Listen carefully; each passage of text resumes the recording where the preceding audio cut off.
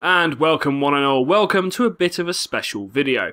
Now Jurassic Park Trespasser, when it was released, was buggy, glitchy, and oh dear lord, it was not finished in any way, shape or form.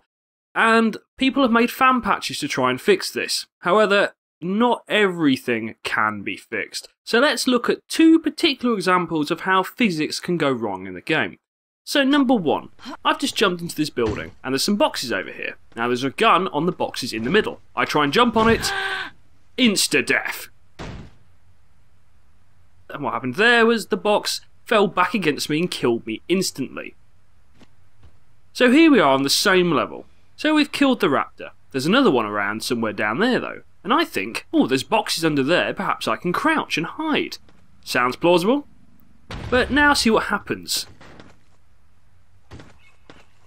Yeah, the entire container has fallen on me.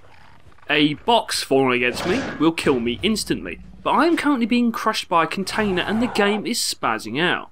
Now I almost thought I'll just quit the game and restart it, but I thought, what will happen? Can I get out of this mess? Now obviously the container is stopping me from moving, but somehow there's I think there must be some sort of small air gap and I'm able to move through. So much so, I'm able to actually get out the other side and blast a raptor in the face. So, there we go, the two very strange sides of Trespasser. Thank you for watching.